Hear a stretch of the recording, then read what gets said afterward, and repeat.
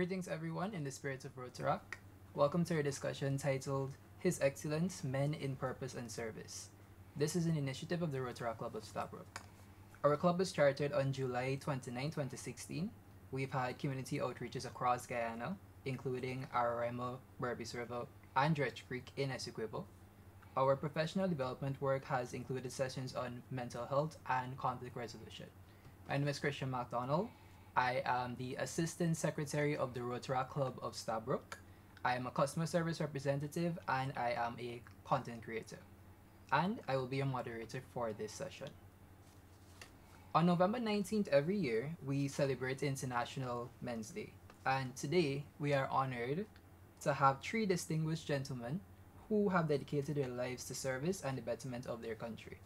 First, we have Mr. Delroy Carrington, past president of the Rotary Club of Stabroek. He is a software development and business analyst. Next, we have the past president of the Rotary Club of Georgetown, Dr. Andrew, the Rotary Club of Georgetown Central, Dr. Andrew Boyle. He is an author, microbiologist, and founder and CEO of the Eureka Medical Laboratories. Lastly, we have Mr. Will Campbell, sitting beside Dr. Boyle. He is a psychological consultant, and founder of Solutions Training Consultancy and Counselling Services. Welcome, gentlemen, and thank you for being a part of today's discussion. Thank you very much. So, the first question. How would you describe your journey in your professional life, and how are you able to achieve this level of success thus far? Anyone? Oh, I can go first, if you, or Yes, you yes, go. certainly you go first. All right, you're the bigger one. I think you should go first. Go ahead. Okay. All right. Thank you, Dr. Boyle.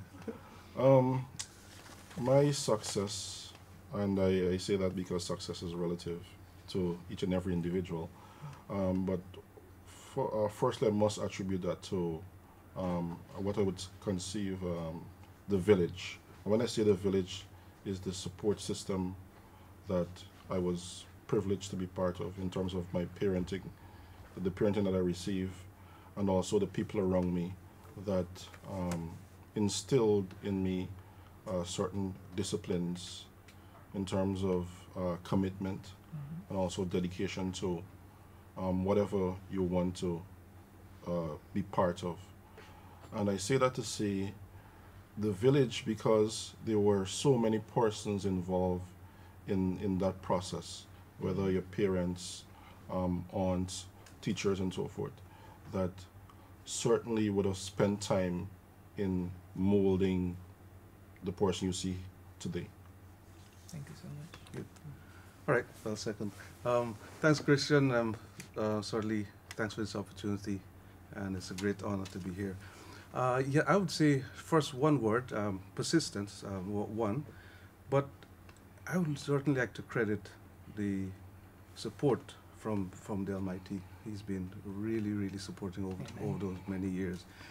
And secondly, of course, my family members. And family members, we have also my team members. They've been supportive. In fact, I get a kudos and they do all the hard work. But indeed, it has a lot to do with being persistent and I think being relentless in the pursuit of one's dream, and that's so important. And I won't say I'm successful, but I've not arrived as yet. But certainly, I'm happy to give kudos to those who helped me along the way. Thank you so much for that. Right. So similarly, I'm not sure I believe in the concept of the self-made man, because I feel like all of us have a team of people that help us to get where we are. So I have to give credit to the village, but I also, probably more importantly, I must give credit to God, because this is not where I saw myself, initially. I had other dreams, and somehow life tended to point me in different directions until eventually I got to a point where I realized that this is what I was born for. So, it's the people you've surrounded yourself with, And someone mentioned parenting, and for me, parenting is more than just my biological parents. There are so many other persons who've been parent figures in my life, and then there is the support system, and then there are people even now who continue to encourage me, because I mean, I'm sure I'm not alone when I say there are those mornings when you get up and you ask yourself, is it worth it? Exactly. And then there are those people who would continue to urge you on and encourage you. And so those are some of the factors that have contributed to helping me get where I am today. I like that you all mentioned the village, and I strongly agree, because I mean, I'm not nearly as successful as you three, but I know for me personally, in things that I would have achieved, you know, my CSEC qualifications and other things I would have done, my family, that being my village, as well as my friends, they would have been there for me a lot. And I know, especially during the quarantine, you know, with everything that would have happened, they really helped keep me grounded. So I agree. And God, of course. Oh, yes. Oh, yes. God Oh, is yes. Oh, yes. the backbone of it all. Yeah. So I agree. Thank you for your responses. So my next question would be, we were molded in part by society. In our society, there are certain expectations on boys and men. What do you think some of these expectations are? Anyone's free to answer. I'm gonna go first so that the guys don't come up with my answers. I think that society expects us as men to be strong, and I have had to redefine strength for myself. Maybe we'll talk about that a little later on. But I've had to redefine strength because I think that it is one of those expectations that are unrealistic. So we're supposed to be strong and stoic all the time. We're not supposed to have emotions. We're supposed to be providers. We're supposed to be problem solvers. We're supposed to be fixers. And men are expected to be successful, period. That is true. And success is relative, but society has a standard that it has set, and it puts us as men, I believe, under a lot of pressure to achieve certain things and to achieve it by a certain time and in a certain way. And so, yeah, those are some of the expectations, I believe. I strongly agree, especially with the time constraint that's put on us. Yeah. I mean, Right. I'm 21 and I feel like I haven't achieved that much. And half of that is because of the pressure society puts on it. And if I may continue for half a minute, if at 21, you know, people ask you, what are you doing? You say, well, I'm studying, or I'm going to school right now. Generally, the response is like, meh.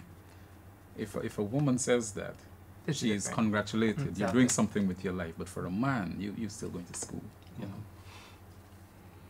Yeah, I'd like to agree. There's this expectation that we should be stoic, strong, not show any emotions. And by that whole construct, even the way we speak to, even before the man, a male, is that from very early on, there's always, you can't cry, no emotions and so forth. So it's expected of you that you should behave in that manner, even when you're not feeling well. And when you become the man, even when you're sick, and we will talk about some of these things probably, that is why you find it very difficult for a man to say, I am sick, whether mentally drained or physically, and then to accept that I need to go visit the health institution and so forth. There's always this assertion that you need to be strong, not showing any emotions and so forth. Even in the midst of all the chaos or anxiety that you feel, I'm not supposed to express it. And this can be loads that you take on that it's not released. And you live your life with that perception or construct. Yeah, in fact, I share those views. This is a very learned gentleman. There's a saying, it says, big men don't cry. And that's so serious. It's a silly statement. Men are expected to be strong. Men are expected to solve problems. And this can lead to the things like, in fact, things like domestic violence, And we abuse, do see that. suicide, touching on some of your topic there. But indeed, we're put by society, put under pressure by society. And this needs to be looked at very, very carefully. And in fact, this is one of the reasons why we're here, I guess. You see, the thing is, men, we don't discuss our feelings either, which is why panels and discussions like these are important. Because even in my family, we don't talk about this as men. And these are things that need to be spoken about, because men do face issues as well. It's just that we're so good at hiding it, we're so good at covering it up, but it doesn't mean that they don't exist. So I think talking about it definitely is a good start. Yeah, and just to touch on that, we spoke a lot about being strong and so forth, and emotions. Even within your family as a male, if you reflect on it, you ask yourself, how many times have I truly shown emotion to, let's say, your children? Because and this will affect the way that they're brought up in terms of just hugging them. You may hug your daughter, but your son, you may just fist pump or so forth, but just giving him a general embrace, him or her, a general embrace to show that it's okay to show love and affection. Right. Yep. Thank you so much for those responses. Okay, so moving to our next question. Apart from your professional lives, you are husbands, you are fathers. Let's talk about fatherhood. I mean, we started talking about that a bit just now. But how do you believe fatherhood has changed from when you were a child to now being a father yourself? If I may go first this time around. So you can go first. Right. Yes, fatherhood it's a very, very important, part of family life. I would like to say over the years, I'm talking here, I've raised 3 wonderful children, and I think I've done relatively well, or we have done relatively well as parents. Fatherhood has changed a lot. If I can give you one example, I suffered a lot by not sparing the rod. My parents not sparing the rod. And that's corporal punishment is not something that is being practiced now. But it's being frowned upon. That has changed drastically in my opinion. Not that I am for or against. In fact, I'm against it. But it's of course is something we can debate whether it's the right way to go or not. That's something that's debatable. But yes, fatherhood has changed over the years and drastically too. But that's another story we have to talk about, because you can look at the ramifications of changing fatherhood over the years and so on. So. I think I get where you're coming from, because you're still looking at the disciplinary aspect. Exactly. And I grew up, well, I don't want to say corporal punishment exactly, but young Guyanese men, you do something wrong, your parents put 2 thumbs behind your head or whatever it is. But I don't fully agree with that as well. It is debatable, but I get where you're coming from in terms of still having discipline. Exactly. So I understand. What about you? Yeah, the question you asked in terms of how fatherhood has changed my life, and I now reflect on it. There's a period in my life, or most person's life, where they'll say, sequentially, this is what they will do. And it's a lot about them. And from the moment I became a father, or generally, I guess, that you become a father, you recognize that your life is not just about you. Exactly.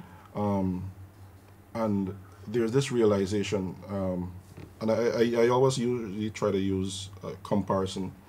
There's this one moment I was driving and I was not fully focused. And the scenario played to me, if something were to happen to me, how the life of my children and generally my family would be affected. And it creates a whole new way of, or perspective in your life, that you need to do certain things to ensure that their lives, they have the best life that they can possibly have, with you there kind of being the guiding and mentorship factor for them. I think in some ways we've moved away from where the father was more present. that is debatable. But I think that we you know, so when I was growing up, the village helped to raise the child, and now we've become more individualist. And so you're responsible for raising your children. So there is that shift in societal support for child rearing. It's one way in which fatherhood has changed, I believe. Another change that has come about in society is that our children now are a lot more well informed. People think that children are more intelligent. I would argue that they're more well informed, and so they have all this information, and in their minds they feel like they're smarter than their parents, and so parents have to deal with that. Then there is the fact that our children now are more connected with the world. You know, I tell people all the time, you give your child a phone, that child is now directly connected with at least 7 billion people. And so we have to compete with that. And we're now expected to provide more consumer goods, and so we've become a lot busier. Now, on top of all that, society has become more aware now that fathers should be more intimately involved in the raising of the children. So you're expected to bring in all these, to go out and get it, as some people might say, but you're expected to also be there and be present and participate and change diapers and attend PTA meetings, and so all of these things, and rightly so, you know. But you know, those are some of the ways in which I've seen fatherhood change from the time I was being fathered to now that I'm a father. I like that you mentioned that the children are more well informed, but not exactly more intelligent. Because as a resident Gen Z, you know, a child who grew up within the 2000s, I was one of those more well-informed but not so much intelligent children. So I would always clash with my parents, especially my father, because we would have these strong personalities. And I would always be like, no, it's this way. I've heard about it being this way. But then I was informed by somebody who I don't even know that it's this way. But my father would then have to break down and be like, okay, it may be this way in one part of the world, maybe this way somewhere else, but that doesn't necessarily mean that it's right. Doesn't necessarily mean that it ties into our society. Right, and his experience would allow him to break it down and bring perspective. Exactly. So, you know, so and essentially that's the difference. I'm on a bit of a different topic right now, but one of the things about well-informed children is that sometimes parents are intimidated by that. That's true. Sometimes parents are intimidated by the fact that my child has more knowledge than I do, and they forget that they have more experience than that child, and it's the experience that sets an adult apart from a child. But it's also a perception that you're smarter than your parents, because something they've gone through, as well said, they've gone through the experience, of course. So it's a perception. And even the youngsters now think they're smarter than you are, but you've been through all those things before. I mean, I think I remember thinking that I was smarter than my parents. Sometimes I still. I think it's a part of the growing up process. Yeah, but I'd like to add also, there is, with human interaction, especially in the home with children, it's always a learning experience. There's there are things that, well, they're generally learning from you, adopting and mimicking and imitating you. But certainly, if you were to step back and observe them, there's so much that you'll learn. I'll just give an example. I recall one time, my son was taking, he was 3 at the time, and he was taking the bike out of the downstairs, and in my estimation, I said that he could not get past because it's locked off with the cars, and because we generally take a particular path to get out, and he just jumped on the bike and he rode out and he took a different path and maneuvered his way, and I was like, I never looked at this thing from this perspective. And really smart. And you certainly can learn from them, and it's also, you need to just have that conversation, constantly be having that conversation with them. Conversations. It takes a measure of humility and confidence to be able to allow yourself to learn from your children. Humility because in that moment, that child is the teacher and you're the student. And confidence in the sense that you are strong enough to acknowledge that I didn't know this before, I hadn't seen this perspective before. But it really works, and I think it helps to build relationship when a father can say to a child, you know what, I didn't know this before. Thank you for teaching this to me, and still maintain his authority as the father. Let's say something's wrong with your cell phone, and then they'll fix it to you for you. Certainly in that domain, you usually have to accept that they can get it solved. They're the experts. Yeah, that's me and my grandfather a lot, because he would usually come to me with the cell phone and be like, I didn't know this. Yeah. And he challenges me a lot, but I'm glad that in those situations he allows me to actually teach him stuff, because he's usually the one teaching me. Right. But I like that relationship. But something that we spoke about, that expectation, like you said, it's usually expectation that as a male you should know. Right. But you have to have some humility to accept that there are certain things, you don't know. and there are a lot of things that we don't know. You have to accept it, and that you can learn from the home. Correct. Yeah. Okay, so I'm really enjoying the discussion that we're having so far. The next set of questions that we have were submitted by some of the young men within our club, within Rotaract of Stabroek, and I will direct the questions to each of you specifically, but other members are free to answer as well. So the first question is for Dr. Boyle. From your experience, what are some of the biggest health challenges that men face that they need to give attention to? Okay, we touched on something like that earlier, and Christian, I'm sure you have a car. If you don't, I'm sure you're aspiring to have one very soon. I am. As soon as you have a car, you make sure that it's serviced every 3 months or every certain amount of miles. That's all. You service your car. We men, I don't know what's happening.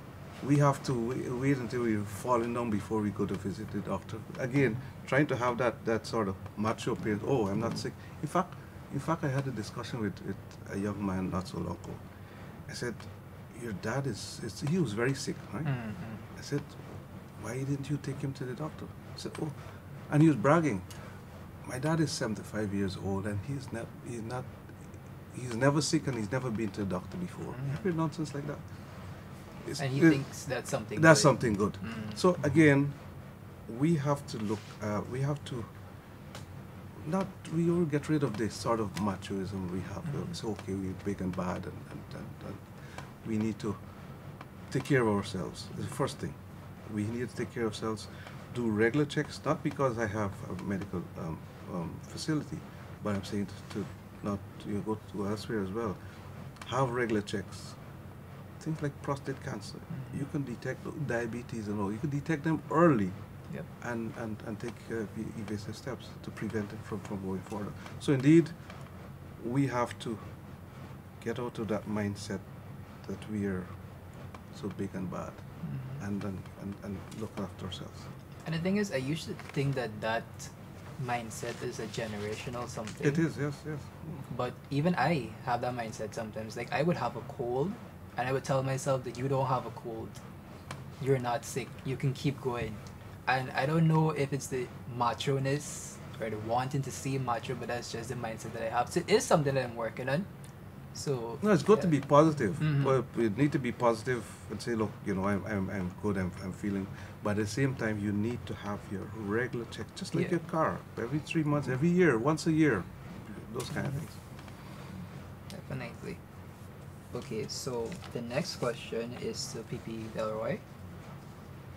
Information communication technology is an exciting yet demanding field. What stressors do you believe men, including those in the sector, face, and how could it be addressed? Stressors.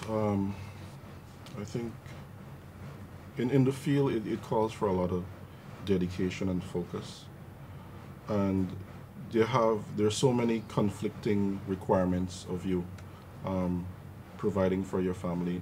When I speak about providing in terms of time, resources, and so forth, and it requires focus to resolve issues or to create or innovate, and at times you find yourself with the push-pull factor. I need to spend the time here and also here. how do I balance it? And you need to, there is this concept, compartmentalize, in terms of chunking out your day to say, I'm going to spend this amount of time here and this amount of time here, and try to create that balance, basically. The other thing is finding time for self. For you to be an innovator, creator, you need to find time with yourself, understand yourself, create goals, and create directions, and kind of chart a direction. So yes, those are stressors, but also it's a way to deal with the stress, you creating your space and time. And I think even all the members of the panel would agree, because finding a work-life balance is important. Oh, yes. You need to be able to balance both of them.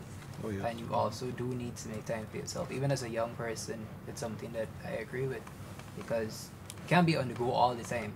You need to have that time to relax. You need to have time to spend with your friends. And you also need to have time for work, because that's important. Yeah, let me just add this, and I'm sure that you guys have this as well. Just as you have time to spend with family, friends, and so forth, it's always important. I don't do it as much now, but at one point, my wife, when we just got married, she understood that once a month I will take a time out just to go somewhere and go to a restaurant and have a meal just by myself. And it does so much, it's almost like a reset. Okay, On so- the other hand, you can't spend too much time with self too, because you have to bring in the box as well. Huh? that is true. But it's not that bad. Of It's not course, that of bad. course, yeah, totally. So the next question is to Mr. Campbell. So it goes: are there mental health concerns that are more prevalent among men, and how can we ensure that they receive the necessary support? All right, that's a great question, an important question, and my response is kind of going to touch on what was said before about challenges that men experience. So there are some mental health, mental disorders that men tend to experience more than women. So, for example, about 9 out of 10 persons experiencing schizophrenia and other psychotic disorders are men. So, and there are several factors that contribute to that, and the biggest one, I believe, is lifestyle and societal pressure. Let me see if I can explain that without taking over the So, we grow up believing, having been taught by society, that we're not supposed to express what we're feeling. And so we carry those things bottled up inside all the time. And eventually, all of those unresolved issues, those untalked about challenges and hurts and emotions, they either cause us to explode or implode. So there is that. And then there is the pressure to provide, and so we're going and going, and we become kind of unidirectional. And you hear people saying things like, this man studied too much and he run off. But it's not because he studied too much, it's because he didn't, he wasn't able to take care of those other faculties of his being. So we don't take care of ourselves physically, we don't take care of ourselves emotionally. In fact, we're not even supposed to have emotions. We very often don't take care of ourselves socially. We're busy providing. And so as a result of that, all of these stressors pile up, and over time, they take a toll on our mental health. So suicide is, more men die by suicide than women. There are all kinds of factors that explain that, and one is that men tend to be more lethal in their efforts. Their methods tend to be more lethal. Now there is a statistic that the jury is out on. So more women report experiencing depression and anxiety, but we still don't know whether it's because women are more likely to talk about it That's true. than men. There are lots of men walking around feeling depressed. But I mean, you can't go up to your boys and say, I feel real depressed today. Yeah. That's not a conversation that men have, you know. So the man doesn't, he doesn't acknowledge it. He doesn't say it to himself. In fact, a lot of us feel like, you know, we normalize it. It just feels like it's just another day. You know, I don't feel like working today. Maybe I'm tired. But it could be that I'm depressed. I want to cry, but I can't explain that to anybody. I can't share that with anybody. I just suck it up like a man and move on. And I push through life and I find ways to divert my attention so that I don't entertain this feeling. And so men generally experience more mental health issues, more mental health challenges than women. And the use of alcohol, drugs, and all those things to self-medicate, medicate, to less the effect. That's right. I remember, I think it was a few weeks back when I heard about, I don't know if you guys know, but the actor Matthew Perry from Friends, Yes. he played Chandler. He had committed suicide. Yeah. And I remember thinking, but this man he seems so happy. He's always smiling. But then he wrote a note and then he explained everything that would have been happening leading up to that suicide. And it ties back to what you were saying. We do experience mental health issues, but we don't talk about them. People like happy people. People want to be around happy people. So if I don't feel happy, I pretend to be happy so that that people don't withdraw themselves from me. Right. Exactly. And then I think for him too, he was a comedian, so he I felt think as though he had to present Right. that. Exactly. So the next question is for Dr. Boyle. You recently published your riveting book titled Aspire, Dare to Dream. Can you tell us what inspired you to pursue this spellbinding portrayal of your life's journey, and where can we access your book? Excellent. Thank you very much. I certainly got to answer that question. Christian, several years ago, I was very close to a brother who is now deceased 3 years ago. It was my real brother, in fact. You know, we did everything together. We were on the Berbice River, where I'm from. We were there riding jet ski, and after we stopped, he said, "Bro, we live in a good life, you know. We should document this." And I took him seriously, and I started writing. It was 7 years ago I started writing. So, because how my life started, really, the whole journey, it's not a regular form of like you guys are accustomed to. Things like I used to paddle to go to school, milk cows in the morning. It's a whole set of things. Wow. And in fact, walk with shoes was something totally new. In fact, let me just touch on this. The guys teased me for dodging James Bond's bullet, because first time in the cinema at around 11, we watched the movie. We were watching a movie. James Bond came off to the water and shot towards me, and I dropped to the floor and said, "Oh God, I'm dead." So there's exactly those words. So again, it's riveting as some people describe. In fact, on Amazon, someone described it as a must-read. But the whole idea of writing the story is just to get it out there, of course, but really to influence youngsters. Say, look, as I said earlier, I've not arrived, but I've achieved a lot. I want to say to those youngsters, listen, this guy came from humble circumstances. Maybe I can do the same. So this is the whole idea. So it's available on Amazon, it's available on Barnes & Noble, it's available locally as well. Austin's bookstore, New Era bookstore, all those. So it's available. So. Well, you've heard it here first. I'm definitely going to get myself a copy. What I'm going to do as well, I would like to share a copy with you, so that you can share with your fellow Rotaractors. I appreciate that. Because I've done this with my old school and my Barbie schools, and I've shared with them, and like from time to time they ask me to talk about it, because they would have read the stories and want to hear from me directly. So I've done that. In fact, I've done it as far as in Barbados recently, and I'm due to do that in Georgia at some point. Definitely So have to read this book. I definitely will give you a copy. So I have a copy right here. So oh yes. Okay. Okay, so the next question is to Mr. Campbell. What inspired you to create solutions training consultancy and counseling services, and how can we access these services? Okay, let me start by saying that I was just inspired to write a book. It might not be as riveting because I didn't paddle to go to school, but I can relate, I believe, to some of the experiences. So I've been a teacher all my life, all my professional life, most of my adult life I've been a teacher. And like I said, it is not, my life has not taken the direction that I had planned for it.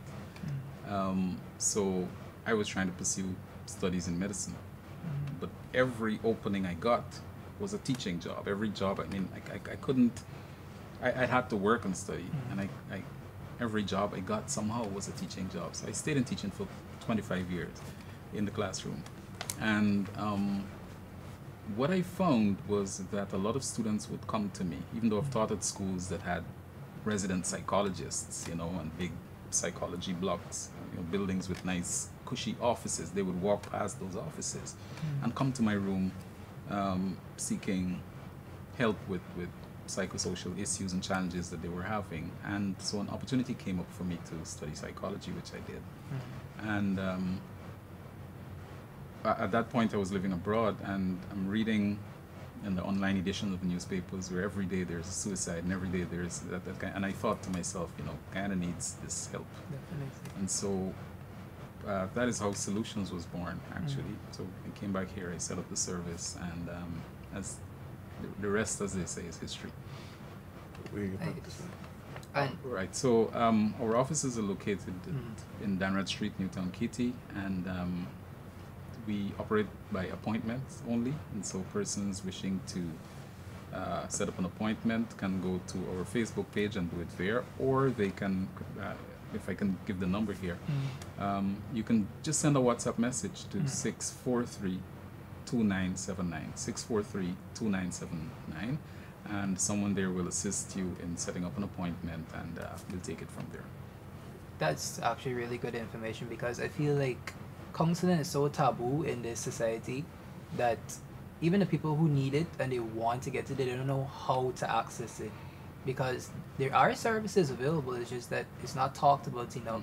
So a lot of people don't know, okay, I need therapy or I need counseling, but how do I get it? You know, one of the things that I'm grateful to the COVID pandemic for is the fact that it forced a lot of us to confront our mental health challenges, because it's easy to hide behind work and hide behind your social life when you're experiencing mental issues. You can ignore that when you're in a crowd and you're making jokes with everybody, and that's fine. But when you have to stay home, you have to listen to those voices in your head, and that, I believe, forced a lot of people to confront the fact that, you know what, I do need to talk to someone. So what we found is that during COVID and after that, since then, there more persons have been accessing these services. And one of the things that I'm grateful for is that more men are accessing the service, because there was a time where if I had 50 clients in a year, 49 would be women.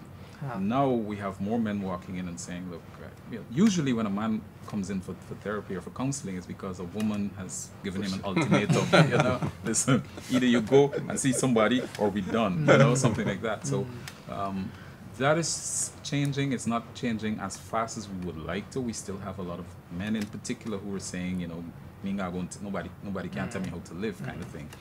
But your counseling and therapy is not just for people experiencing mental illness. I mean, you don't want to wait until you're until you have an illness to go see a counselor. Just like you don't wait until your car leaves you on the side of the road to take care to get a service. So similarly, it is important for us to take care of our mental health. I was about to say just like we take care of our physical health, but we don't even men don't even take care of that very well. So that's true. We have to be different on all fronts. Thank you so much for that. So the next question is to the entire panel. So the theme for International Men's Day is Zero Male Suicide. What does this theme mean to you, And how can we provide immediate support and facilitate timely interventions to potentially decrease the rate of male suicides? Up here. I see everybody looking at me. You started the topic on that note. Yes. All right. So you said at the start that we need more forums like these where men sit together and talk, and men listen to men. You know, and we need to make it safe, I believe, for men to come out and talk about what they are really feeling.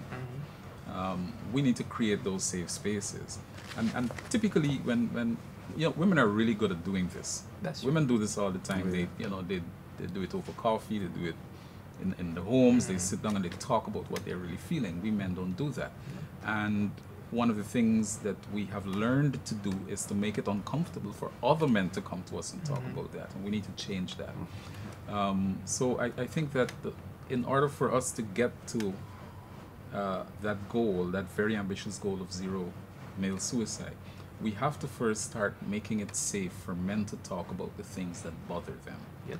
And for men to be able to express emotionally and to acknowledge that I have a problem, because we're supposed to be problem solvers, as we said at the start. So if I'm acknowledging that I have a problem, I'm actually admitting that I'm unable to carry out a function that society expects me to carry out. Make you feel weak. And which makes me feel like less of a man.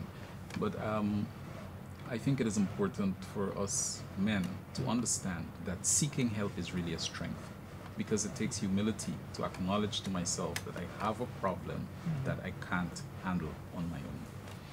Yeah, definitely. What about you two? Yeah. We spoke about all the expectation and the issues that facing men, and we're now speaking about zero suicide among men. And what it means to me basically is for us examining the issues that men face and legitimizing them. Because we have not come to a place saying, talking about, these issues are truly real to an individual. When we hear women talk about their stresses and so forth, yes, that's legitimate. But when men talk about, when they do talk about it, it's like, man, you need to get over that. Yeah, you get over that. Man out there. And how do we do that? We need to go back to some of the things in terms of the forums that we have. But we spoke about the village. There's so many, and us men need to recognize when our fellow man is not in a space or a place that he needs to be in, and try to have conversations and be creative, just as the women are. Let's go out for a sit down and so forth, and we talk about all the things. We talk about the sports and so forth, and then we get to the real issues. What's really going on? How are you feeling? And really start having those conversations to make it a real norm that men talk about the issues, even in the home, having those discussions. It's very, men find it very difficult to sit down and talk to their wives, but you can talk to your wife, but some persons will call this mama's boy, but one of the persons that is truly concerned for a child, and mostly boys, are mothers. That is true. Just have that go home, sit down, talk, and talk about anything, and talk about the core issues, and then men will become more comfortable talking about issues affecting them, that they don't have to get to that. It doesn't get to that state where it's so compressing on them that it leads to that part. I tend to tackle this in a different way. In fact, I've been asked by several young men to provide mentorship, and of course, this is planned, but we can do this on maybe a structured way at some point, but only 12 persons at one time. Of course, it's free of charge, and we'll have linked with my friends here, so have about 12 persons, and we'll talk about different things.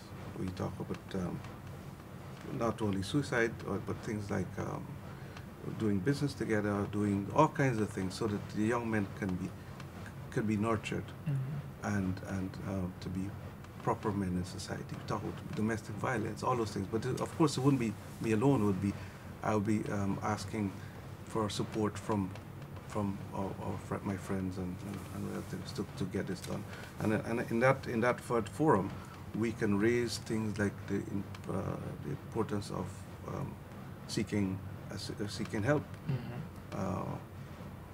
seeking funding. Look at all those things. So it's something I'm trying to coin at the moment. You know, your approach is brilliant, and because one of the foundational causes of mental health challenges is the lack of social support, Beautiful. the absence of that social support. So if you know that there are people in your corner, if you know that there's somebody you can talk to, if you know that there's a number you can call, it helps to strengthen a person mentally and emotionally. And because we have moved towards this whole individualist approach to society where everybody is on their own, and you because you grew up in the country, you would know there was a time you just show up at somebody's house and you know, next thing you're eating and You're sleeping over. and you're sleeping there, you know.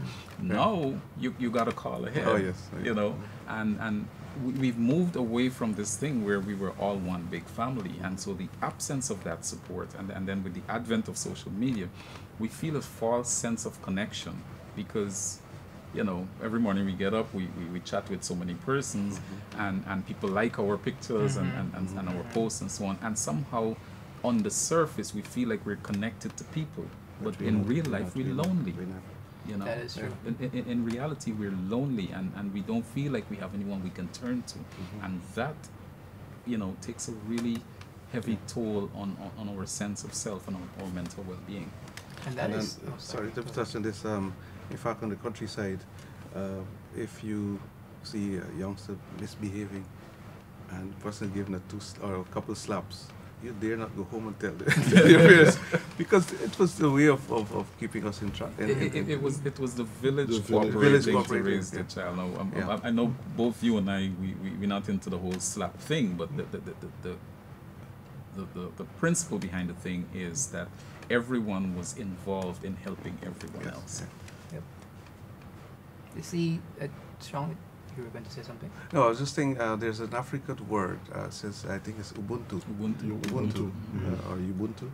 It says, what's it For again? me, for you, for me, for us. For me, for us. Right? So that's something, because, as I said, I keep saying I've not arrived, but I've given a lot. But and I would like to share this with those youngsters coming up. So somebody need to benefit from those. Yeah, go ahead. You're talking to No, us. I was basically just going to reiterate the point that he made, that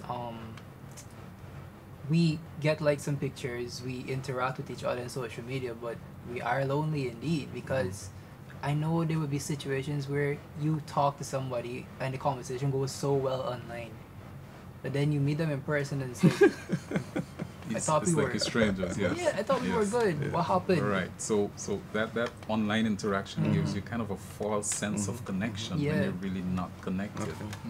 Rotary? Yeah. Yeah, I would just like to add to the topic in terms of zero suicide for men and stuff. And we started off on what it means to me.